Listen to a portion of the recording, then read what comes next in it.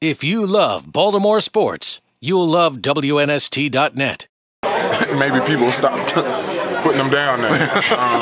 We sit here in the critics because we know what kind of quarterback we have.